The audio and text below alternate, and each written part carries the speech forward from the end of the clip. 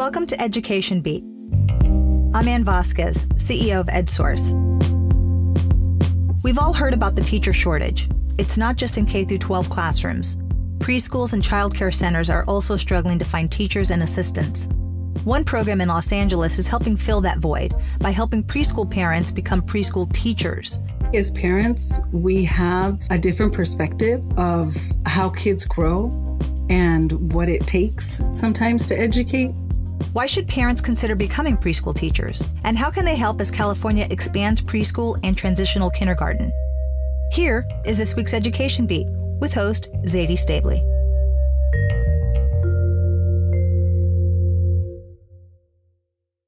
When Georgina Perez was a kid and people asked her what she wanted to be when she grew up, she always had the same answer. I want to be a kindergarten teacher. There was never even a second fail, is there anything else you want to be? No, I want to be a teacher. And that was always the thing. Even back then, Georgina loved little kids. I've always liked just the fact that they have so much energy and they are so much fun. And I go back to always thinking about my kindergarten teacher and how much I feel like she influenced me, even though I was so little. There's so many things I remember about kindergarten, coloring and painting and the way they were so soft-spoken and so caring, genuinely caring and wanting me to learn. I loved it. And I was like, that's what I want to grow up to be. I want to be like her. But things didn't work out that way. Georgina graduated from high school and started community college. And then I saw the struggles my parents were going through financially, and I was like, I can't do this. So I ended up pulling myself out of school and just going to work full time. Then eventually I got pregnant with my daughter, and that was just, I needed to concentrate on getting her and myself ahead. So Georgina's plan to become a teacher moved to the back burner. Her oldest daughter was born 23 years ago. Georgina worked first at Disneyland, then a bank. 6 years ago, Georgina got married, and she had a son, and soon after, another daughter. They're now 4 and 5. When her son, Ezekiel, was 3, she enrolled him in Head Start, and she loved it. The teachers were so welcoming and so sweet, and I loved the fact that it was a routine. But he was learning at the same time. It was just, he knew that he came in and he was going to wash his hands and have breakfast. And it was just wonderful. He would come home and he would say, I have all of these songs, and he would be singing them and all this artwork. And I was just like, wow, my kid is learning and having fun. Georgina fell in love with early education all over again. He's learning about plants and how the sun and photosynthesis. And he actually comes home telling me, oh, this is photosynthesis. And I'm like, how do you know that word? But, he's learning about how plants grow, about recycling. He thinks that's so important. I love the fact that he loves the planet so much. And just, he does learn his ABCs and his 1, 2, 3s and just songs that I had never heard of before, and he's coming home singing them, and he knows them from beginning to end. And I'm like, teach me that song. I love it, and it's great. It's great. She also enrolled her little one, Valentina, in early Head Start, which is for infants and toddlers. And then one day, Valentina's teacher asked Georgina if she'd heard about a new program for parents to take early childhood education classes and eventually be able to work as teachers in programs like this one. She goes, I know you're always telling me that you wanted to be a teacher. She's like, just giving you a heads up. And then Ezekiel's teacher did the same thing. She turns around, she's like, hey, have you heard about this? She even had flyers printed up that she gave to us. And I was like, okay, this is a sign. I've got to do this.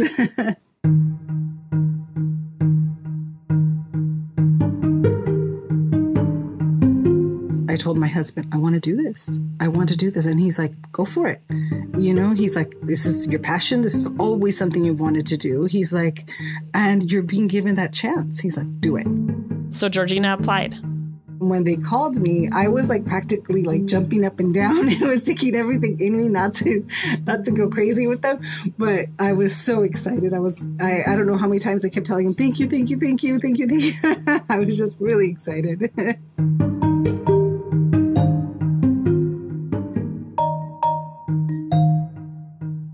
This is Education Beat, getting to the heart of California schools. I'm Zaidee Stavely. This week, parents become preschool teachers.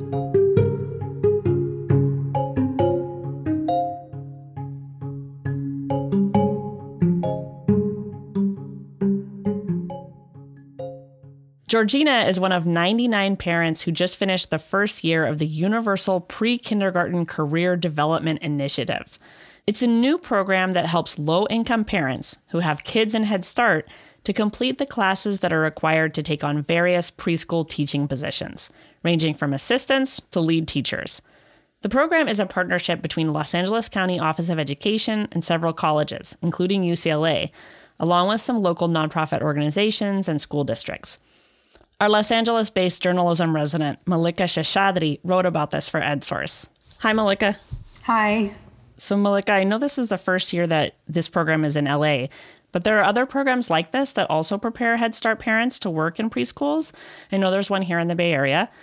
Why is it particularly important to have parents become preschool teachers? Yeah, I think as I was chatting with folks, a number of answers sort of cropped up to this. The first was just that kind of on a practical front, that parents understand little kids and how they work, having raised them and working with them every single day.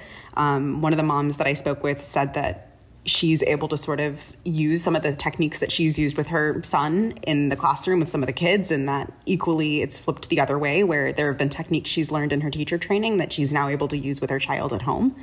So I've definitely heard that end just from a practical stance of just skill sets that are kind of applicable across the board, both at home and in the classroom. And the other thing that I heard kind of often was just the fact that parents tend to care a lot about little kids and just know how to connect with them more, and that in and of itself also creates more of a trust between parents and teachers, where parents then feel like their children's teachers are people who really do understand that age group, really understand not just how to teach a child content, but also just interact with a child on a daily basis. Right. And by definition, they're also like from the same cultures and languages that the kids are from, since they're their parents. Yeah. And are some of them already working? Yeah, 14 of them who wrapped up the coursework in the past week already have a job lined up, and some of them have even started in the classroom. One mom that I spoke with said that she started at St. Anne's Family Services. It's essentially a provider in Los Angeles that provides a number of services that specifically are targeted toward families and young children. Okay, including preschool childcare. Yeah. So you went to this ceremony to see the parents who graduated from this program. Can you kind of describe what the tone was like and what happened? What did you see? Yeah, it was really a celebratory event. It wasn't necessarily a formal graduation, but it was an opportunity for the 40 parents who went through this particular program to celebrate their accomplishments and reflect on what they learned and on their ability to now start teaching as assistants in a preschool classroom.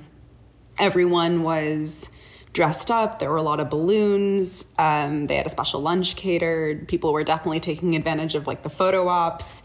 So there was definitely that tenor of just celebration. But at the same time, I think it was also very emotional for people. Some of the parents only had to wrap up a couple credits in order to get to where they needed to be, and others had to complete a lot more coursework. And most came with family to support them. And, really, I think a lot of them had also overcome really significant challenges to get to the point of being where they are now. When Georgina Perez started her classes in October, she said it was a little nerve-wracking, especially since it had been more than 20 years since she'd been in school. But she soon realized most of her classmates hadn't been in school in a long time either. And she was excited to learn. We learned about just basic history. But we also learned how to do lesson plans, how kids learn through play, how the whole idea of just you have to do math, you have to do spelling, you have to do this, you have to do that.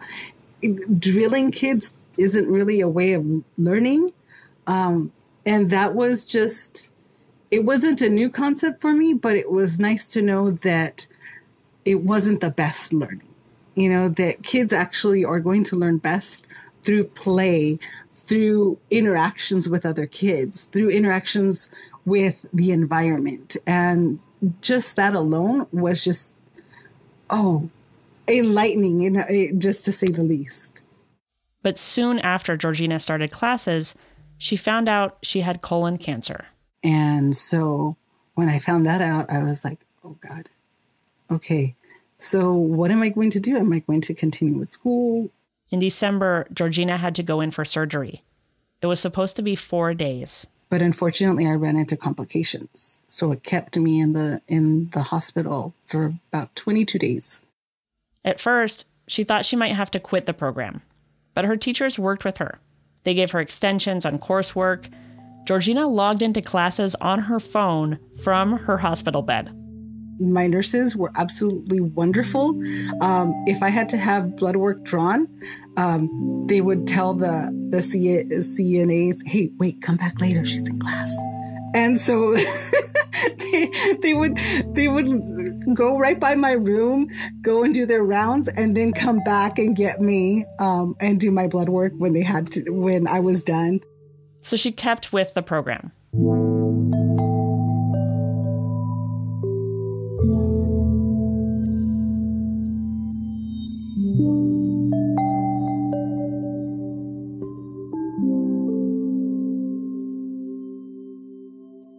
So Mallika, what kinds of positions can parents now be hired in? Like how many credits do they have? And, where can they work now? Yeah, it really depends, I think, on the parent and on the cohort that they're in terms of how many credits they specifically had to complete in order to get to where they are now. And different cohorts are sort of designed with different, I guess, outcomes in mind. So some of them will take a parent to being able to be an assistant teacher. Some of them will take them to a place of being able to be a full lead teacher and be credentialed for that. The cohort that was celebrated on Wednesday, though, was specifically prepared to serve as an assistant teacher at a preschool. This program is helping prepare all of these new preschool assistant teachers and teachers at a time when California is struggling to fill not only preschool classrooms, but also transitional kindergarten classrooms. Transitional kindergarten, or TK, is an extra year of school before kindergarten. Before, it was just for kids who were about to turn 5, who just missed the cutoff for kindergarten. But now it's expanding to serve more and more 4-year-olds. And eventually, in 2025, it will be open to all 4-year-olds. So essentially, a year of free preschool for all. But it's something of a struggle. 80% of school districts have reported not having the staffing. And according to one report, school districts will have to hire between 12,000 and 16,000 credentialed teachers before 2025 to fill TK classrooms. And every classroom also needs an aide. Mallika, do you know if this program might help school districts that are scrambling to fill assistant positions in TK classrooms? I think this program is really geared more toward preschool education in general. So I don't think it necessarily translates into supporting TK in that same way.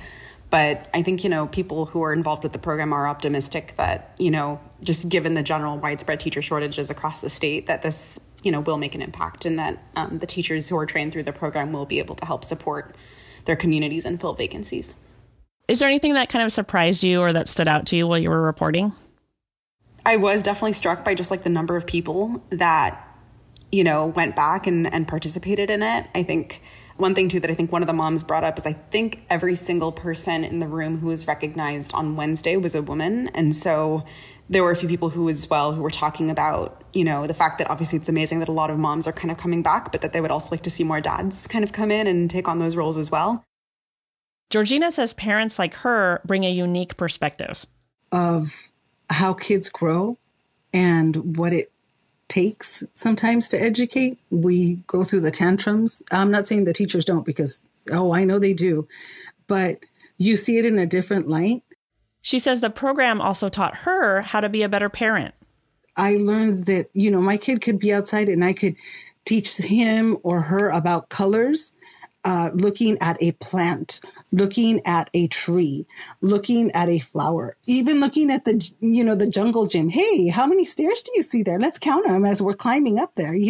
Just making it fun. That's a whole different perspective for me. It's great because my kids are learning. I'm teaching them something different and they're having fun. She now has 12 early childhood education units. That means she's qualified to work as an associate teacher in programs like Head Start or a teacher in many other private preschools. She plans to do that. But she also hopes to continue taking classes. so that I can get my AA and eventually my bachelor's, which is my goal. My end goal is to try and get my bachelor's. See, Georgina still hopes to eventually become a kindergarten teacher. I am still so elated. I love it. I am so excited. I see this as just like a stepping stone to further my goals of becoming a teacher, full time, and meeting my dream, of being a kindergarten teacher and having a classroom full of kids. I don't care if they're screaming. I love it. I want to do this. This is something that just, I could say, I finally met my goal. And that was my dream. And so I'm excited about it. And just having this ceremony was just so touching. And so it felt like it's a reward. It's like, I did this. I went through, all the sacrifices, all the time, everything. It's worth it. It's so worth it.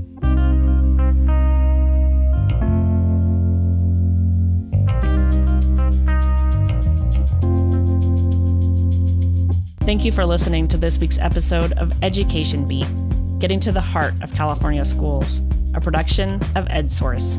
You can find Mallika's story at edsource.org. Our producer is Coby McDonald. Special thanks to our guests, Georgina Perez and Mallika Seshadri. Our CEO is Ann Vasquez. Our theme music is from Blue Dot Sessions. This episode was brought to you by the Heising Simons Foundation. I'm Zaidee Stavely. Join us next week and subscribe so you won't miss an episode.